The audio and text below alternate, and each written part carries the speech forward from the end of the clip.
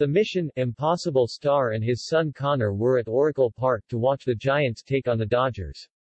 Tom Cruise was ready for his close-up.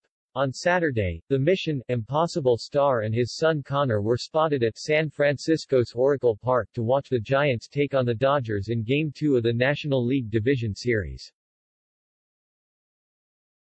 The actor hit a home run with fans as he posed for pictures, exchanged fist bumps and chatted with surprised attendees, Entertainment Weekly reported.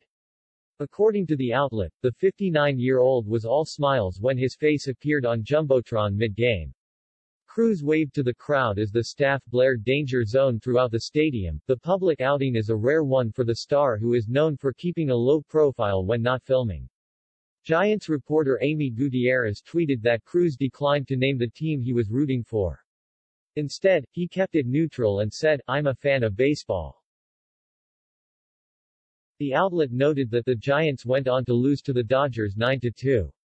They will meet again on Monday in Los Angeles for Game 3 of the NLDS playoffs. Several viewers took to Twitter and remarked on Cruise's appearance, noting he looked different from his usual on-screen self. Top Gun: Maverick, which was originally scheduled to premiere on November 19, has been pushed to May 27, 2022.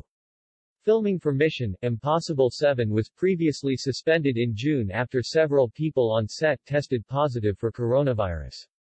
That movie will now premiere on September 30, 2022.